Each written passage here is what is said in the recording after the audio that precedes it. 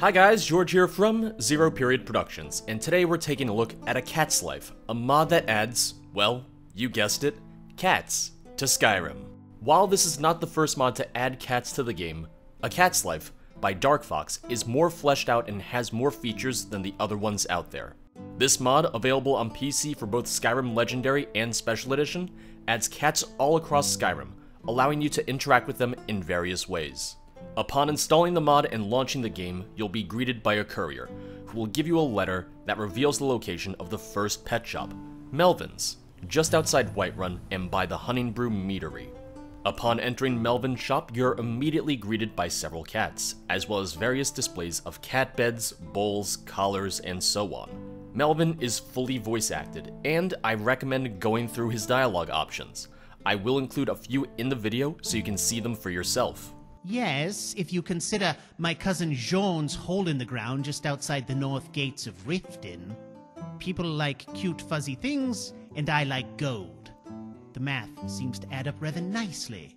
I have a dog allergy, rabbits are too fast to capture, and I don't much like the idea of trying to attach armor to a mud crab. So no, just cats. I heard people like to buy things from stores when they enter them.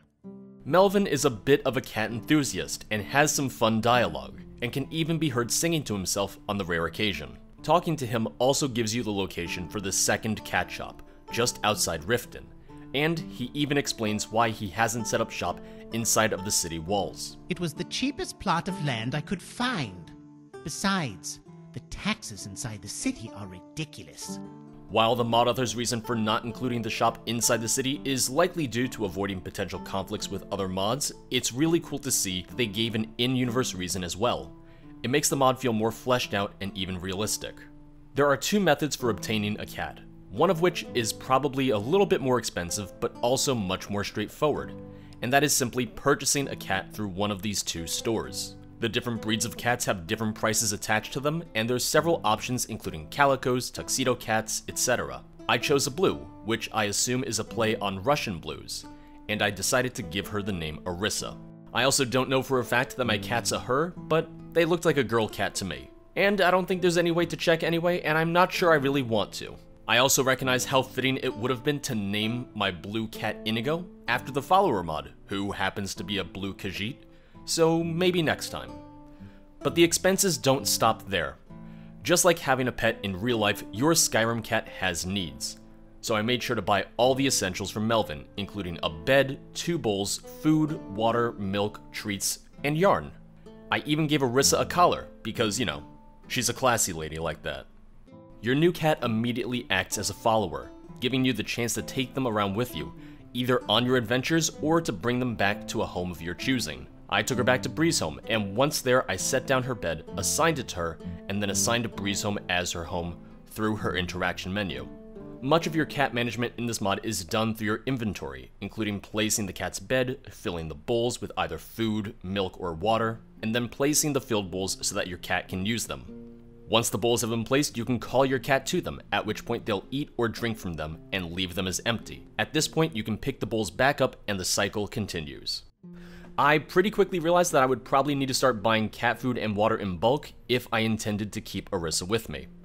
After leaving Arissa at Bree's home, I decided to take a trip out to Riften to see how poorly run Melvin's cousin's shop really was. At first glance, it's a decent shop, but definitely a little more cluttered and messy than Melvin's. That, and Jorn is kind of a dick. Yeah, there's something about this person who keeps wandering into stores asking stupid questions.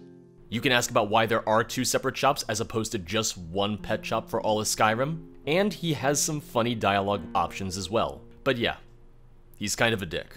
Yeah, my cousin Melvin has a place in Whiterun, but those cats ain't got no life experience.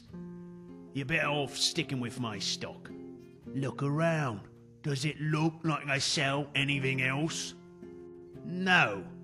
You gonna buy anything? And like Melvin, he will also hum along to some tunes sometimes.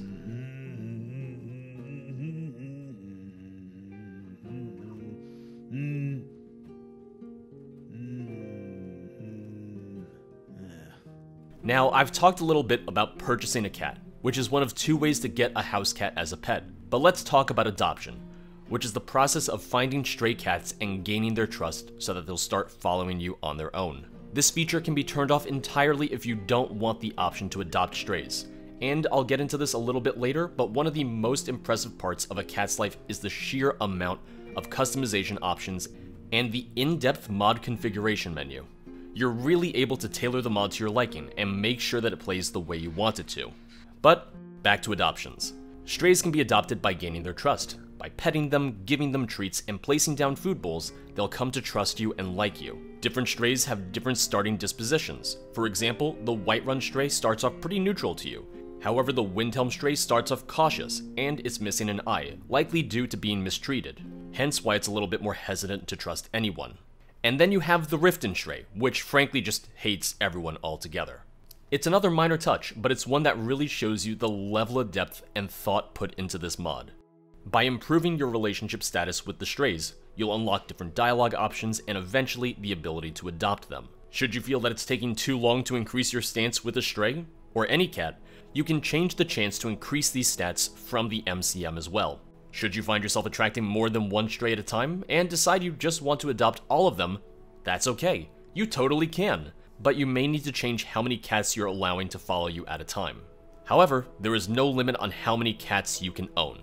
And speaking of having as many cats as you want, the mod also includes a new perk, Crazy Cat Person.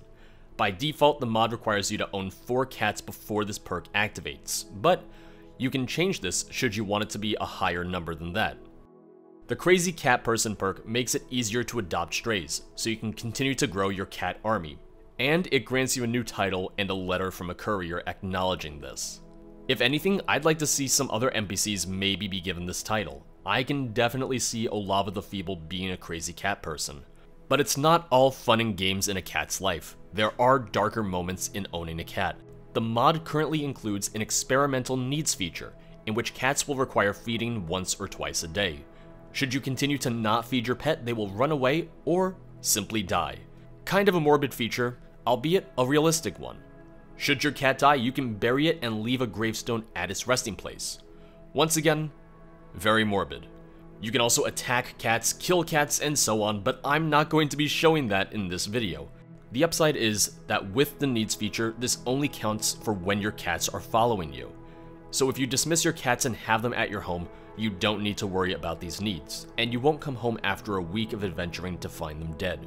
I guess the assumption there is that your housecarls are competent enough to take care of a cat.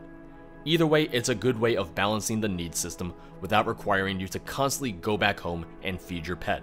Even without needs disabled, stray cats can still run away if they are mistreated. Or you can simply abandon them if you don't want them anymore. Purchased cats will not run away, however, and even the mod author says that if you want to abandon one, you have to get creative. As I mentioned earlier, one of the many great aspects of this mod is the sheer amount of customization and depth in the mod configuration menu. From the amount of time it takes for your cat to eat, to tutorial pop-ups, new loading screens, and the percentage chance for feeding, anger, and runaway, it's amazing how much you can fine-tune this experience.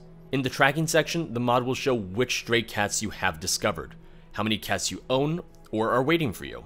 You'll also see options to enable NPC cats, allowing Skyrim denizens to own their own feline friends, as well as for select inns and shops to have their own food and water bowls outside for strays.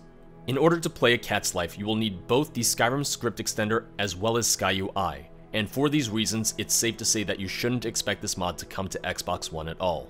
The mod was built to be compatible with numerous mods, and makes it easy enough to install without worrying about potential conflicts. On the mod page, you'll find compatibility patches for open cities, most likely to avoid any scripting issues that could arise from cats wandering off when adding the cities to the open world cell. Given that a cat's life has its own needs system, the mod author has also created patches for both iNeed and realistic needs and diseases, so that a cat's life will piggyback off of those systems and make use of the items added by those mods. Finally, the mod has a compatibility patch for better roads, due to some minor clipping issues. Dark Fox has said that if needed, other compatibility patches will be made in the future. One thing I love about this mod is that it adds something as simple as having a pet, but giving the means to actually take care of them. Skyrim allows you to have dogs as a follower, but the ability to really interact with them or take care of them isn't there at all. If I'm going to have a pet in Skyrim, I want to treat it like a fun pet, damn it. I want to go on walks, play with them, watch them curl up on a cute little bed. You get the idea. It's one of those things where I understand why they didn't add this sort of functionality to the base game, but having it makes the world feel much more alive and lived in. For me, I love pets. I'm more of a dog person, but the reason for that is because I'm allergic to cats, but not to dogs. I'd honestly be down with having a cat, and I've even heard that Russian Blues are one of the breeds that people with allergies are able to own without issue. See? I knew what I was doing when I got Orisa in the game.